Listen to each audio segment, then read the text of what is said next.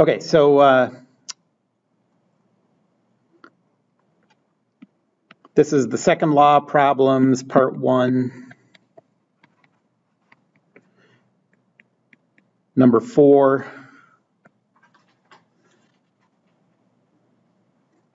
And it says that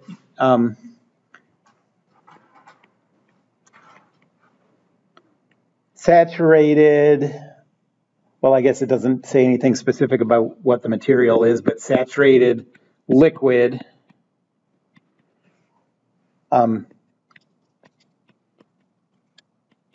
goes to saturated vapor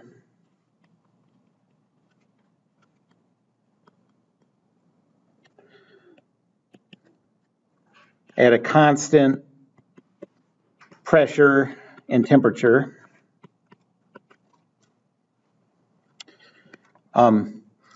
The only work done is the work of expansion.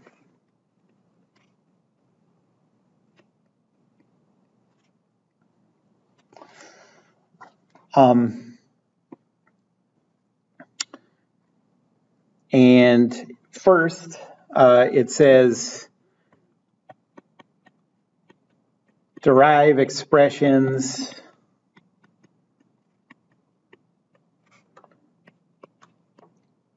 for Q and W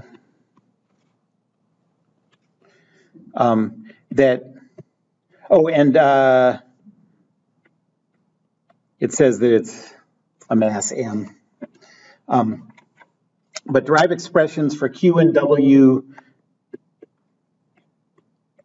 that use only properties you can look up in a table.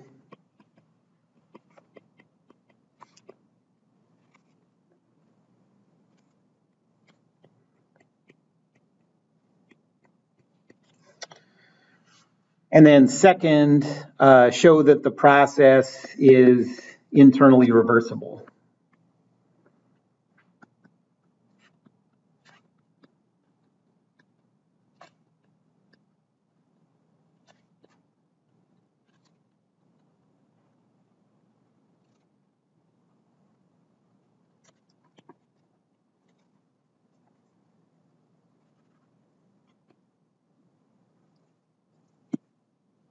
Oh no. No. Okay. Show that the process is internally reversible.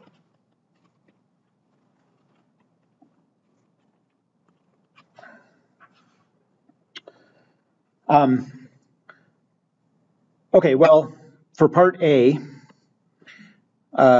the work of expansion, we know the expression for that is the integral of P dV.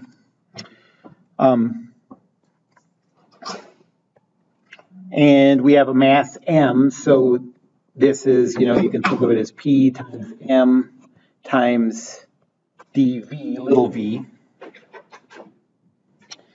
Pressure is constant, so you can write this as, let's say, MP integral of d little v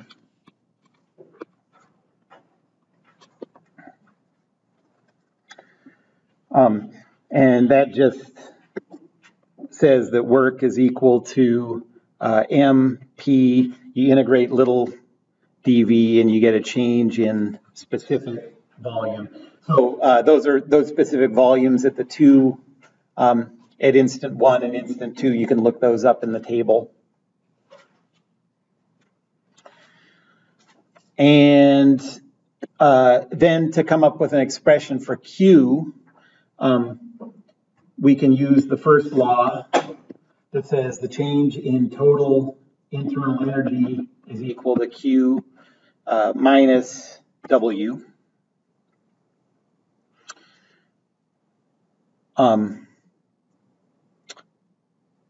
The change in internal energy is M times the change in specific internal energy. So that's something you can look up in the table. And that's equal to Q minus MP change in specific volume. And so Q is equal to M times the change in specific internal energy plus M times P times the change in specific volume. So those are the two expressions for the work and the heat.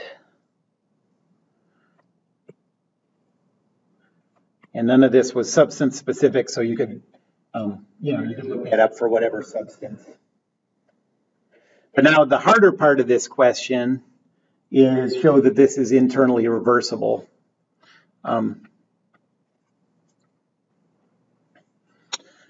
Okay, so what do we know about an internally reversible process? We know that the change in entropy is equal to the integral of the heat added to the system divided by the temperature all around the boundary plus sigma. So this is for the actual process.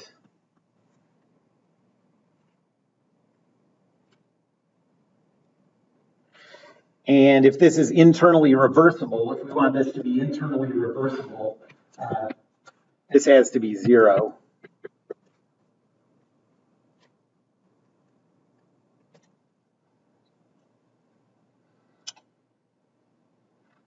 So that's kind of our starting point, or I guess that's what we're trying to show.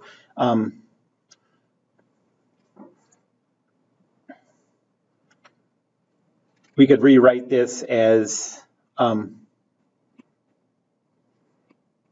our problem, Jesus, what the? I need a new computer so bad. That's not that bad. Only completely illegible. Yeah. I just restarted it. Oh, it's gone.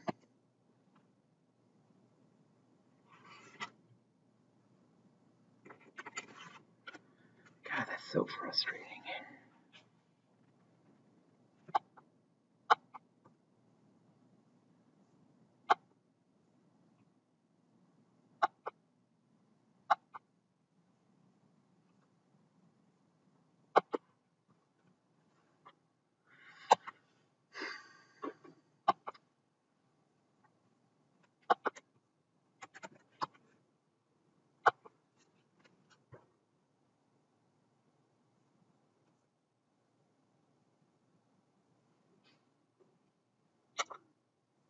Okay, let's pause this for a second.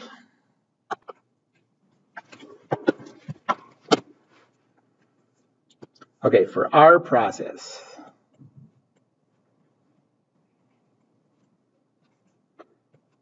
what this means is that we want to show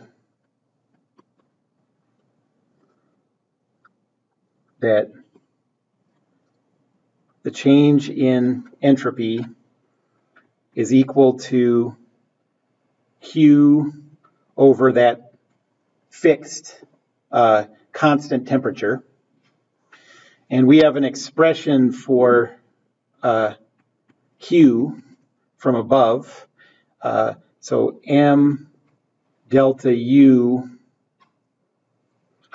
plus MP delta V all divided by T.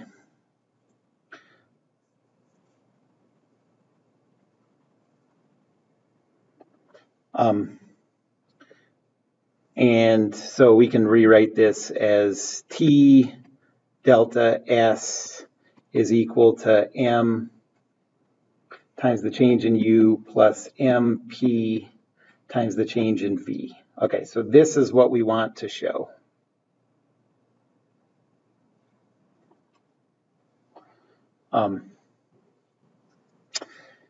So I put it in that form that sort of suggests where we're going. We're gonna try to derive this from the TDS equations.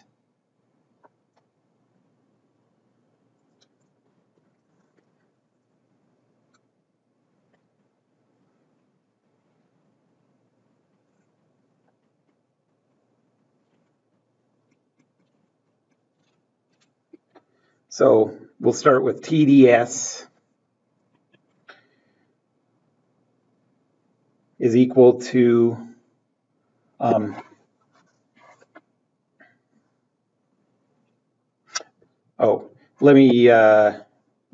me change, you can take this one more step down. So this is T times the change in specific entropy is equal. So I'm just dividing both sides by M, and this is equal to the change in U plus P times the change in V.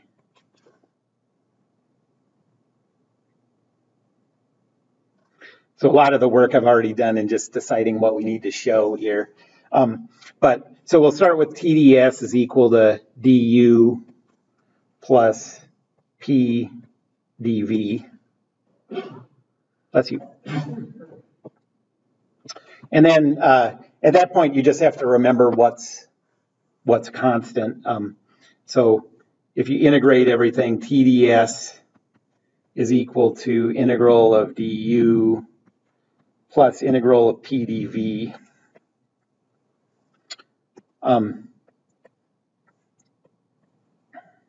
These two things are constant.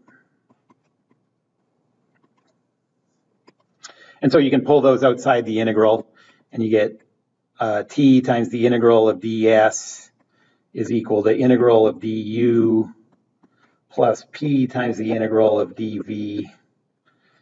And so T times the change in specific entropy is equal to the change in specific internal energy plus P times the change in specific volume.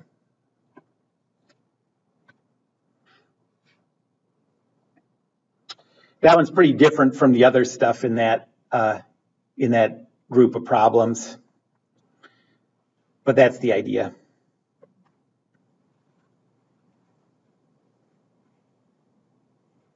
That is the form we wanted, right? Yeah.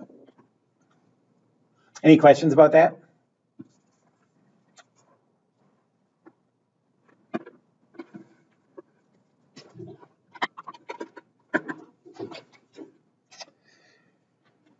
Okay, so now we're getting into the second law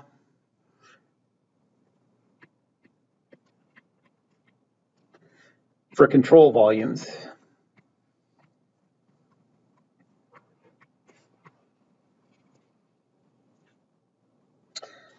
And it's a pretty similar idea to the second law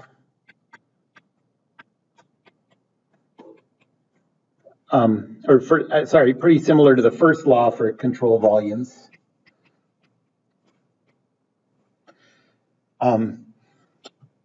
So the change in total entropy with respect to time in the control volume is equal to all the heat transfers, and we're talking about the rate of heat transfer at any part on the boundary divided by the temperature where that temperature is, where that heat is being transferred. Positive is coming into the system. And then, so if we weren't doing control volumes, we would have this plus like sigma naught, the entropy produced. But since this is a control volume, we have to consider the entropy that's being carried in at the inlet and carried out at the exit. So we have mi dot times the specific entropy at the inlet minus me dot times the specific entropy at the exit, and then plus our rate of entropy production. And this has to be positive. or 0 if it's perfectly efficient.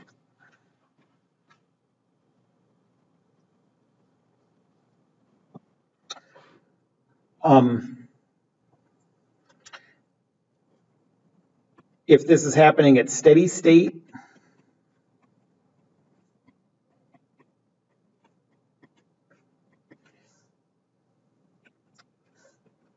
entropy is a property. So steady state means that the entropy doesn't change. So ds dt is 0. And also, just like in the first law, mi dot has to be equal to me dot. We can just call it m dot if it's in steady state.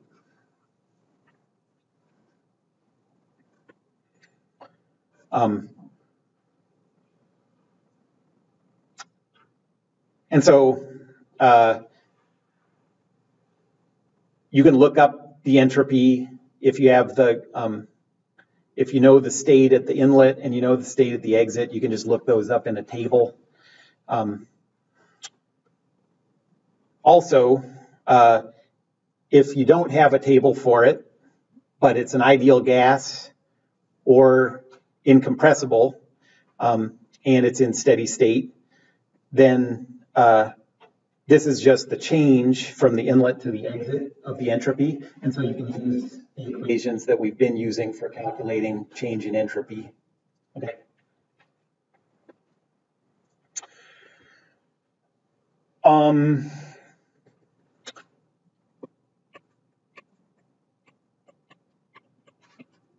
So here's the first example. So let's say we have a turbine in steady state.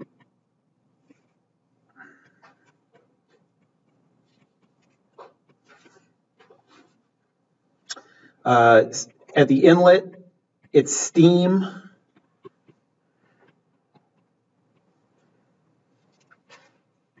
The pressure is 30 bar.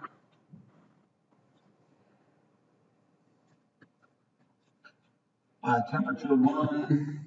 The temperature at the inlet is 400 degrees Celsius. And the speed is 160 meters per second. And then at the exit, it's a saturated vapor.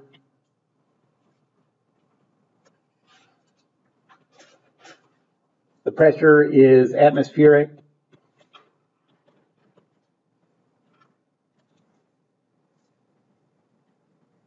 The temperature is 100 degrees Celsius. And the speed is 100 meters per second.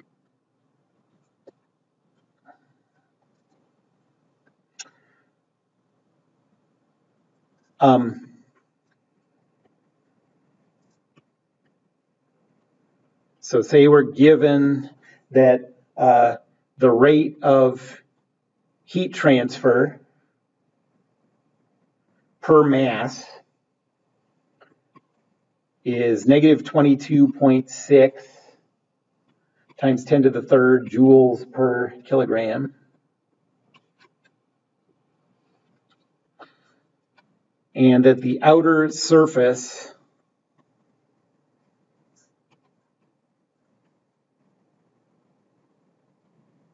has a temperature of 350 Kelvin. And we want to calculate what's the rate of entropy production.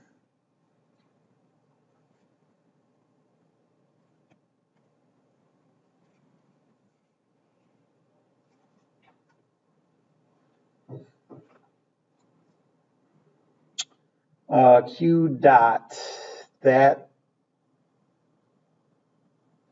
we're doing, so this has to be watts per kilogram.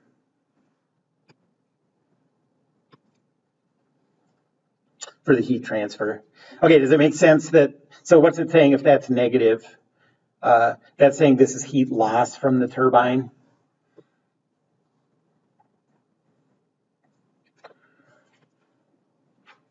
Okay, it's in steady state, so we start with this.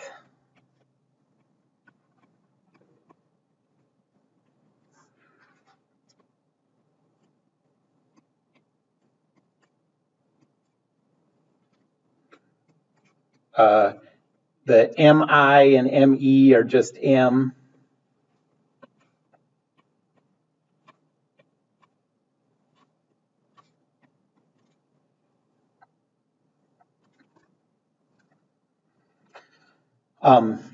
And steady state means that there's no change in the entropy in the control volume.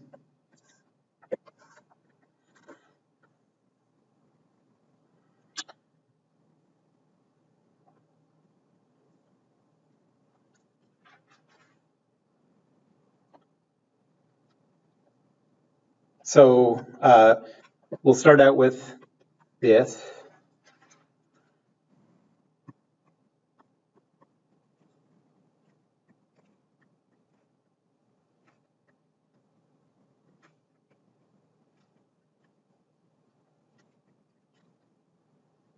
And then everything's given per mass, so let's divide everything by mass.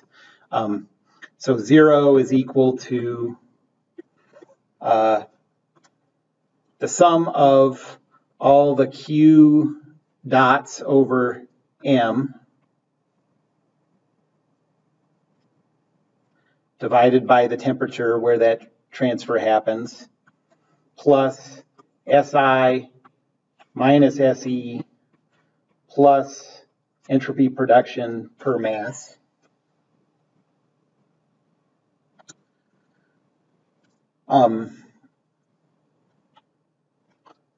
The Q dot over M is given, so negative 22.6 times 10 to the third. A quick question. Yeah. I see you're dividing through by M, but isn't it's still a mass rate change, like M dot? It is. So shouldn't it be like SI dot or something? For the entropy. That's a good question.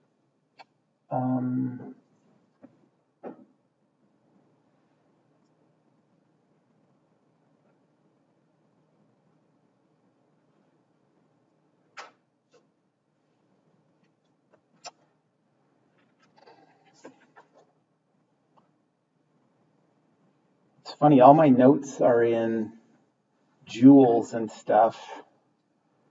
So what is going on there?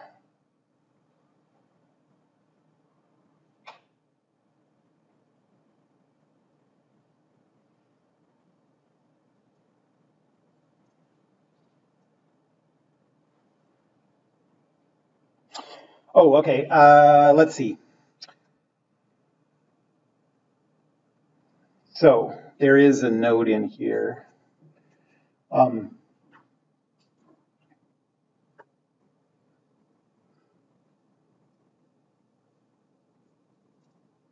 are you just dividing everything by M dot and then changing it into joules?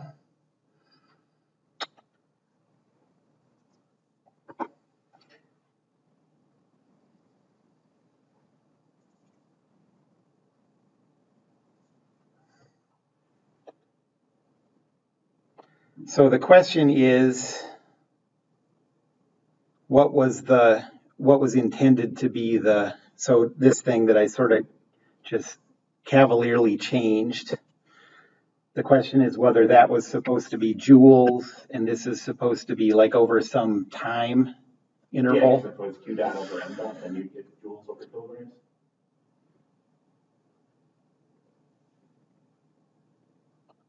So if it is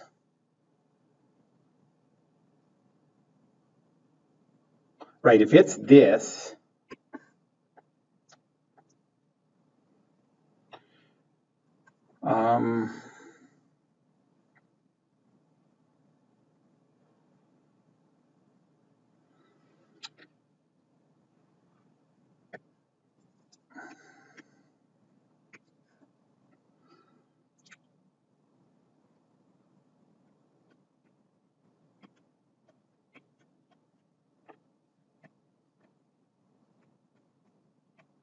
so then if, oh God.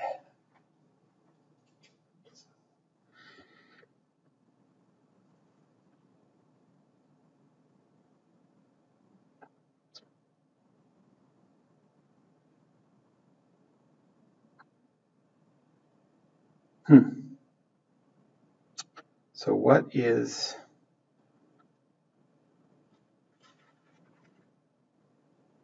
Yeah, so there's got to be some relationship there between the m dot and the m, that everything's steady state. M dot.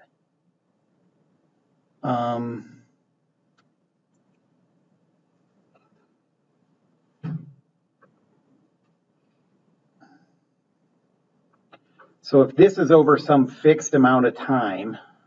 Yeah, that's what I was going to say. If it's steady state, then your relation between Q dot over M dot should be equivalent to Q over M. Right. You know what? I'm not gonna try to think through this here. I'm gonna just mess something up. Let's just set this example aside. I'm gonna do a different example. I'll get this straightened out, and we'll just do it another day next time or whatever.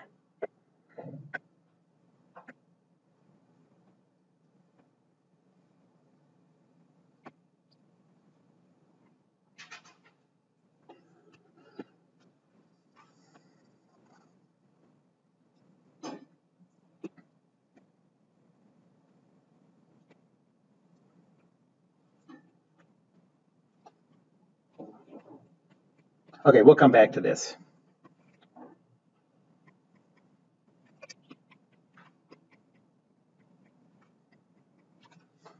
Let me do another example.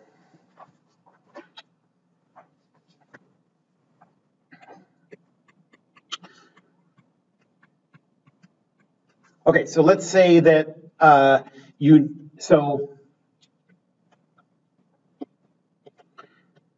this is a nozzle or a diffuser. We don't know which.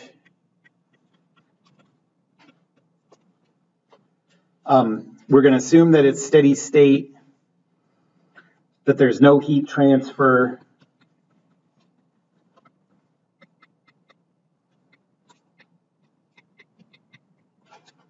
No work. It's rigid.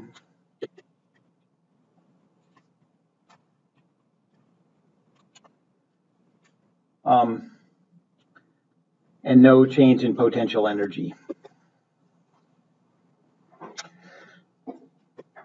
And we're going to think of there just being a state 1 and a state 2.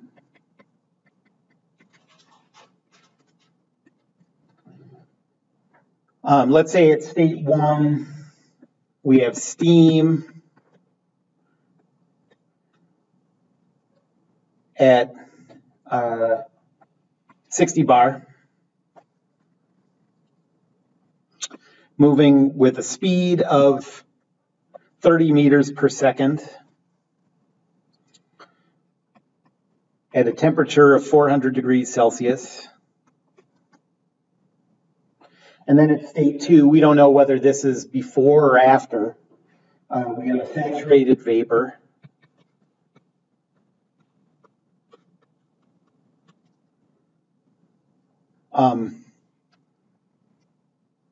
At a pressure of 30 bar, let's say. We don't know the speed. And we want to calculate what's the speed at state 2.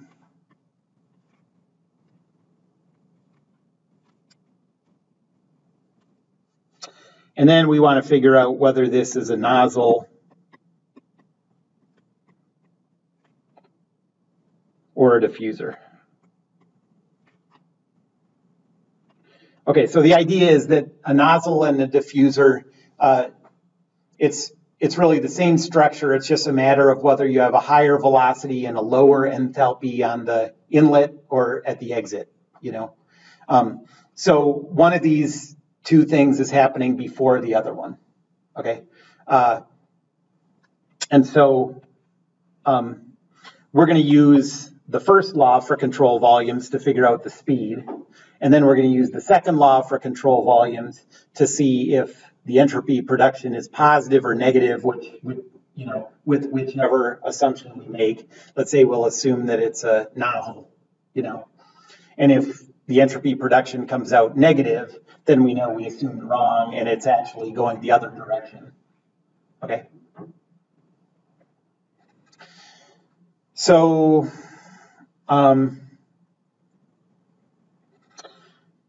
for part A, to calculate that speed, we're going to start with the first law for control volumes. So dE dt for the control volume is equal to Q dot for the control volume minus W dot plus its steady state, so M dot times the quantity HI plus VI squared over 2 plus GZI minus M dot times the quantity HE plus VE squared over 2 plus GZE. Steady state, so this goes away. And then there's no heat transfer, no work, no change in potential energy, so those cancel. We can divide, so here we have 0 is equal to M dot times the quantity HI plus VI squared over 2 minus M dot times the quantity HE plus VE squared over 2. And we can divide both sides by M dot, and we get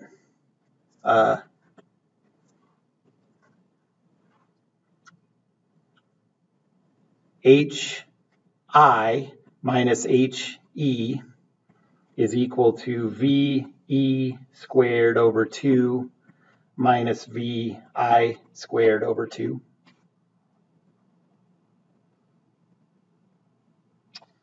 And we have enough information to look all these up. We know the pressure and the temperature at state 1 for the superheated vapor. For state 2, it's saturated. So for state 1,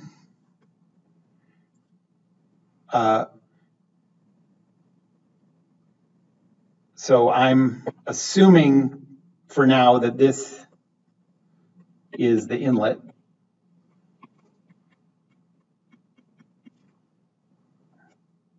I'm assuming that state 2 is the exit.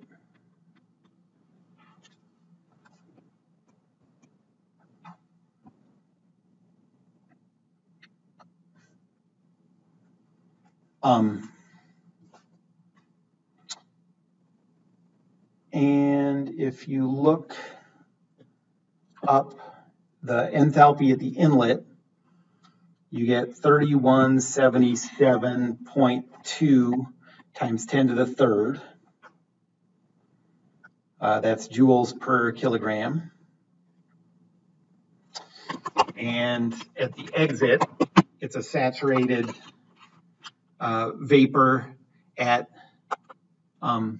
anybody have a table in front of them? Can you, yeah, that'd be great. So it's a saturated vapor, water vapor at 30 bar. Vapor. 30? Yes.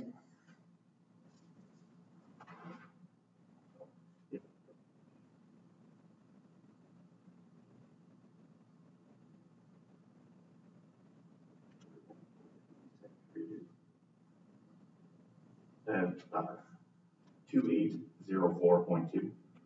2804.2 times 10 to the third. And then this is what we're trying to calculate. What was the speed at the 30 meters per second at the inlet? So 30 squared over 2. So VE squared is equal to 2 times the quantity 3177.2 E3 minus 2804.2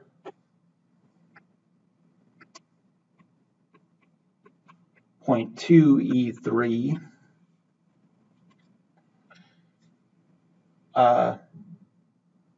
plus 900.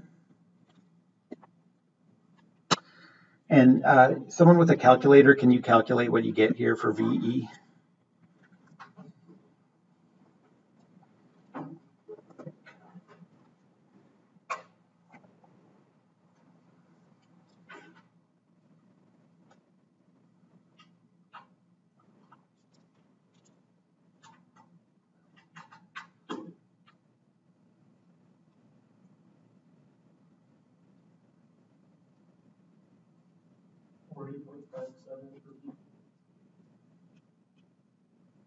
Really? That's pretty slow.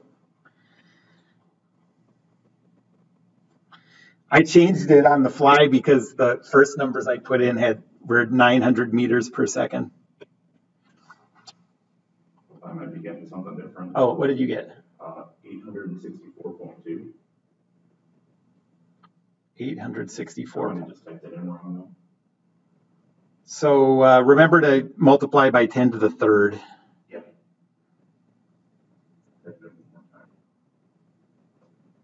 And then 900 doesn't have anything times 10 to the third.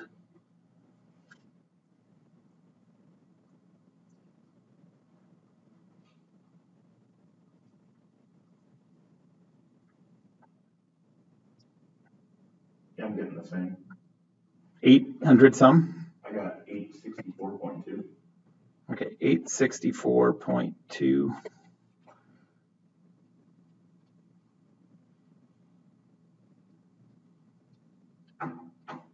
Yeah. Okay.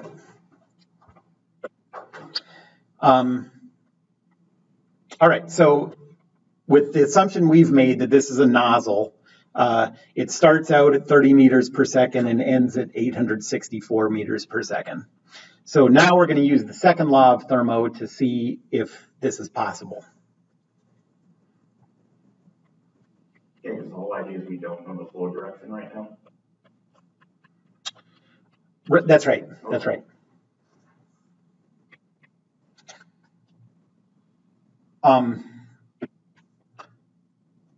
So the second law of thermo for control volumes says ds dt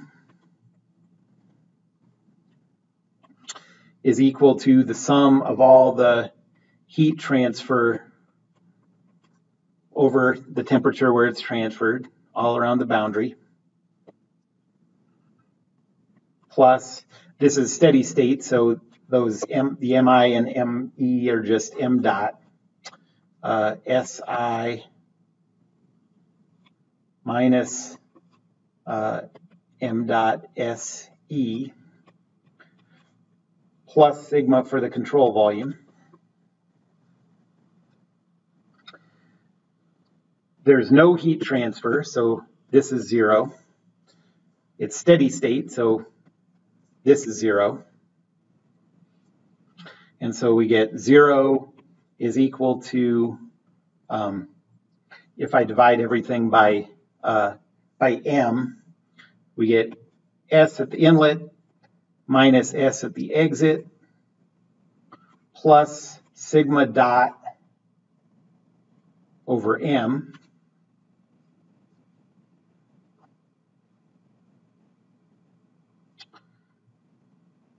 And now we can just, well, I guess I rewrote it. SE minus SI is equal to sigma dot over m. And now we can look up these entropy values. At the exit, that's the one I used before, so I have that one. That's 6.838 times 10 to the third joules per kilogram. And can you look up the specific entropy for the saturated vapor at 30 bar?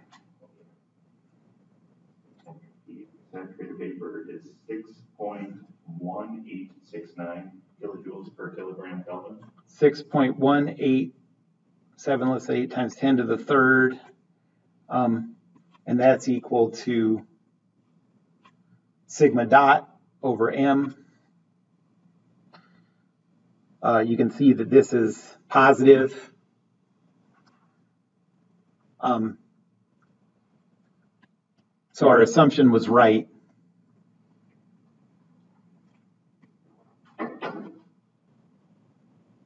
It was a nozzle. And based on the first law for control volumes, this would have worked either direction. You would do that calculation the same way, whichever assumption you made, everything would work out fine. But this is how we showed that it would be impossible for this to be a diffuser with those values. Yeah, for an actual system. Right. Just to go back again, the same issue I had with the other one, I was a little confused again. Okay. At the bottom for entropy, because you still have it in the form of a rate, yet we're using specific entropy values. Yeah, the rate comes in this. It comes from the m dots. Yeah. Well, I should say, but you divide by m, so it should again be like entropy per second. Oh God, not this again. I keep doing that. Good Lord. Or is it just because it's steady state, so you can divide by m dot as opposed to divide by m? Well, in this case, yeah. So in this case, actually, it's pretty simple. So we can just divide. In this case, we can just divide by m dot, and we don't really care about what that m dot means or anything. Yeah. It's just we know that's positive. So all we're trying to do is show that sigma CV has to be positive. Yeah. So this one, thank goodness, is not a problem. But that other one, I need to think about a little.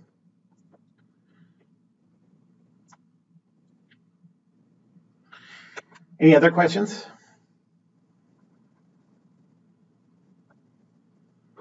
Okay, so I guess next class I'll do that other example. I'll get that all straightened out with the dots and whatever. Besides that, this is the end of the second law of thermodynamics.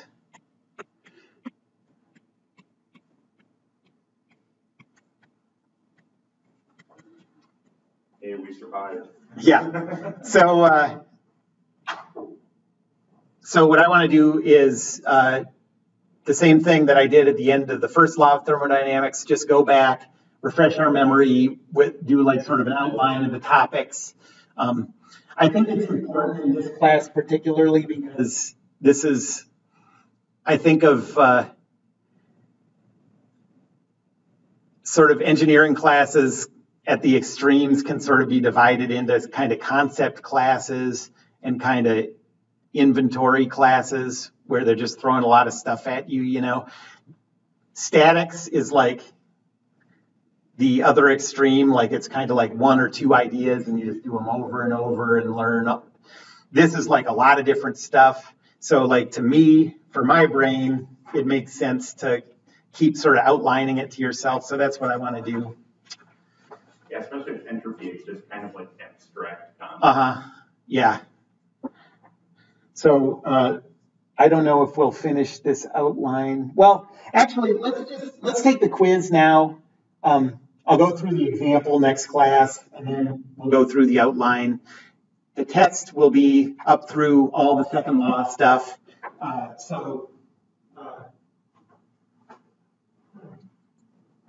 Yeah, let's do that.